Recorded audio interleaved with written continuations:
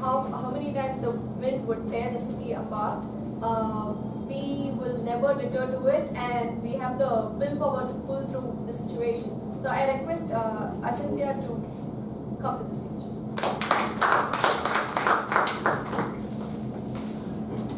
Toastmasters and guests, good evening. And my speaker, Toastmaster Vijayrajan. On August 28, 1963, Martin Luther King delivered his I Have a Dream speech. And today, the same title was shared by Toastmaster Vijayrajan, who's just embarked upon a CC journey today. So, kudos to you for starting a CC journey. You took us through your life and from where it started from, and you hail from down south of Tamil Nadu, and you portrayed vividly the image of how your village would look, and you call it as paradise on earth. With one side you have the waterfalls, and on the other side you have agricultural lands. And then you share a little about your family, where you have 2 younger siblings, and your father is a graduate in political science, and how you have certain desires to be a politician, and how when you come to your dad when it comes to getting lessons in political science.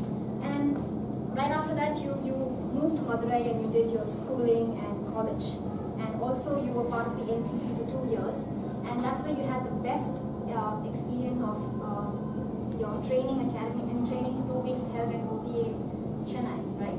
So he clearly tells about his journey from coming from a southern village in Tamil Nadu and moving into a city when once he's done with the schooling and college, and then he moves to Chennai, where he joins an MNC, and he talks about the materialistic life of living in a metro compared to his life that was there down south.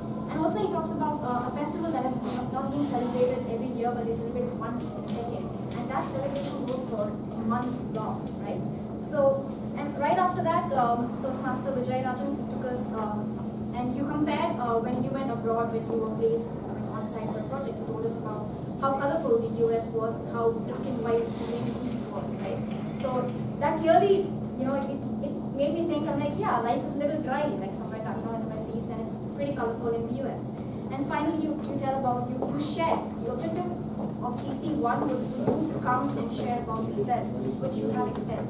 And you have the privilege of using notes, which you haven't done, which shows the confidence, and you never paused anywhere, which was a good thing. The only suggestion that I have for you was you could have been a little more louder, because since I was sitting at the back, I felt your energy was a little down. That's the only thing that you have to work on. But otherwise, I think you did a perfect job, and we got to know you as a member of this club as well. So kudos to you. Looking forward to your CC